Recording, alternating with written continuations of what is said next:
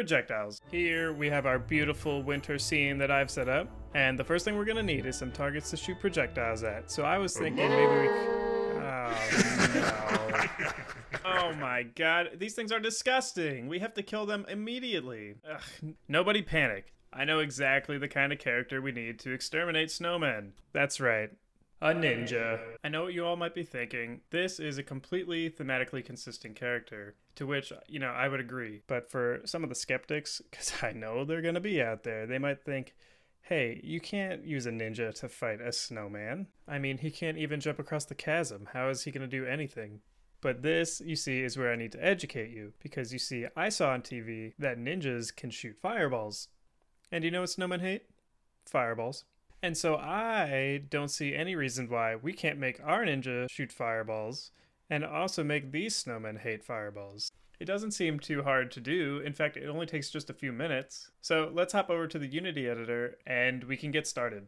It might not seem it if you're new to Unity, but firing projectiles is actually one of the easier things you get to do, which is great because there's so many gameplay options available to you once you get projectiles going in your game. I'm going to walk through what I have set up in this scene here. I did use some free assets, and I'll link those below if anyone's interested. On our player, we just have a rigid body 2D, a box collider 2D, and I made a player movement script, which I showcased in another video, which I'll link in the card above. By all means, you do not have to have this. Whatever your player movement script, I'm sure, would do just fine.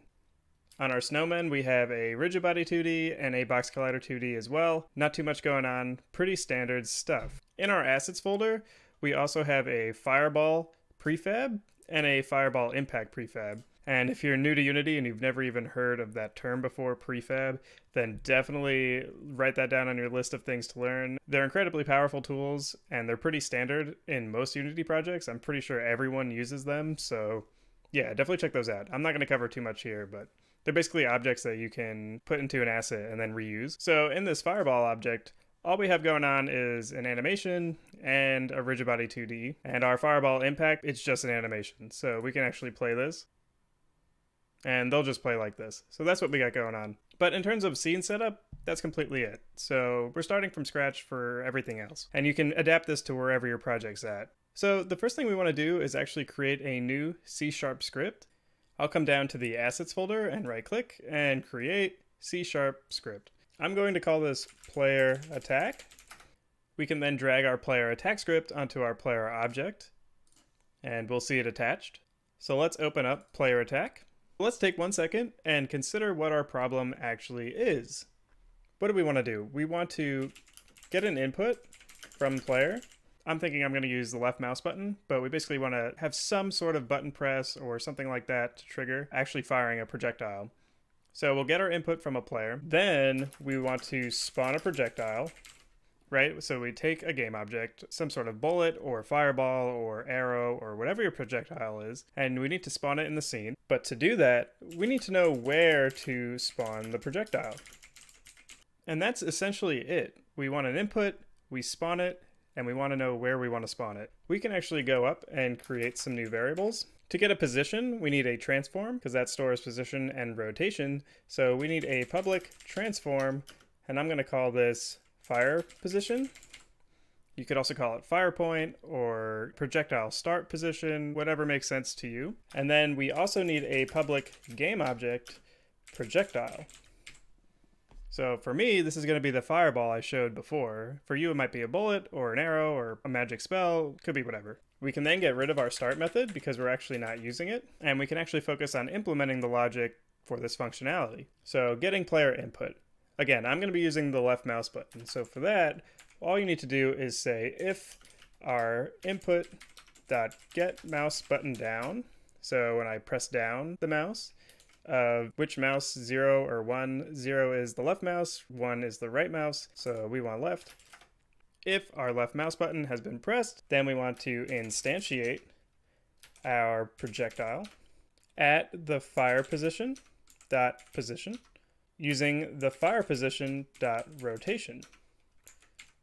And that's it. So let's save and go back into the Unity editor. And from here, when we click on our player, we'll notice we have these new variables on our player attack script. So we need to define what we want our position to spawn projectiles to be. To do this, we can just right click on our player and hit create empty, and then I'll rename the game object to fire position. If we go to the movement tool, we can move it around. And so if you're using a character that has maybe a weapon, then it would make sense to put this maybe at the barrel of the gun, or if you're using like a bow, something that would make sense for that. For me, I'm just going to have it off to the side of his face. So my ninja will be spitting fireballs, which is pretty intense. Once you've set up where you want that to be, you can click on your player and we'll drag our fire position object onto our fire position variable. And then for me, I'm going to drag my fireball projectile that I set up in a prefab and put that into the projectile variable. And for now, that's a wrap on our player attack script. If you head into the game view, you can now click around and guess what? You're spawning projectiles, or in my case, fireballs. But they're not moving or doing anything interesting, so we need to make a new script. I'm going to go back into my assets folder and right click and create a new C# script, which I'll call projectile. And I'll open that up in Visual Studio. Our projectile script is actually going to be really simple as well. We're going to need a few variables, so let's cover that first. Our first variable is going to be a public float projectile speed. So this is going to be configurable from the editor of how fast we want our projectile to move. And then we'll also need a private rigid body 2D rigid body. We can get rid of our update method because we don't need it. And in our start method, we just want to set our rigid body.velocity equal to our transform.right. The right of our transform is actually just the x-axis, and we want to multiply that by our projectile speed.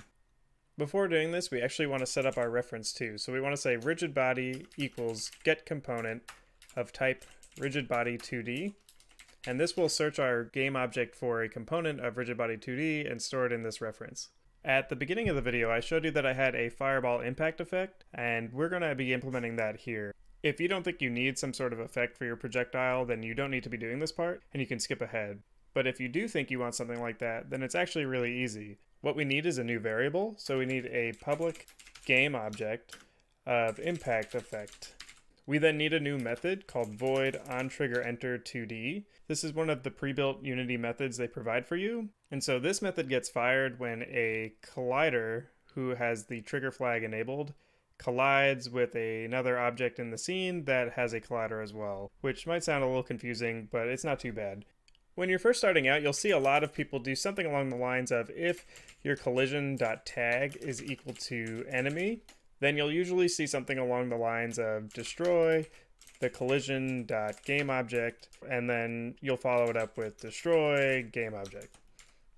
And so you'll check for the game object of this collision, and if the tag is enemy, which in the Unity editor, you can click on, say, the snowman, and in your inspector, you would see that we have a tag up here, so you can set that to enemy.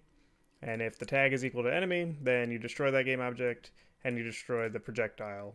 Comparing strings is not really a smart way of doing it, in my opinion. An alternative to this you might see would be something along the lines of var enemy component equals get component of type enemy, or maybe enemy health, or whatever component script that you would like. And if your enemy component is not equal to null, so you found one on the other object, then you destroyed blah blah blah blah blah. I'm not going to do either of these methods. I'm just going to let it ride as is. If it collides with anything, it's going to do this. And similar to what we did with the projectile, we want to instantiate this new impact effect. We want to give it a position, so I will do transform.position, so at the position of this projectile. And for rotation, I want to say quaternion.identity. We then want to destroy this game object, which is the game object this script is attached to. So in our case, the fireball. Back in the Unity engine, we can click on our fireball and scroll down to projectile. And I'll set the default speed to maybe 10, and we'll see how that feels. And I'll take my fireball impact that I made, and I'll drag that into the variable for impact effect.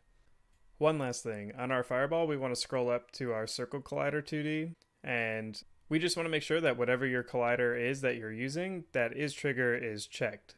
This is because we're using onTriggerEnter2D instead of onCollisionEnter2D. And the real difference between triggers and colliders is that triggers will go through objects while colliders will not. In our case, we're destroying our game object anyway, so it actually doesn't make a difference, but it gave us an excuse to talk about it, and that's important. In our game view, we should now expect our projectile to be moving, and when it collides with one of these snowmen, it should be generating an impact effect. So it is, and it looks really good. This is exactly what we're looking for. Once you get to this stage, there's so many different ways you can build off this foundation we set up. It's really up to you and the game that you're making to adjust this to fit whatever your game needs. Hopefully this tutorial helped you guys out. If it did, please leave a like. If you're having trouble, leave a comment. I usually try my best to get back to you if you ask any questions. For future tutorials, be sure to... Oh my god.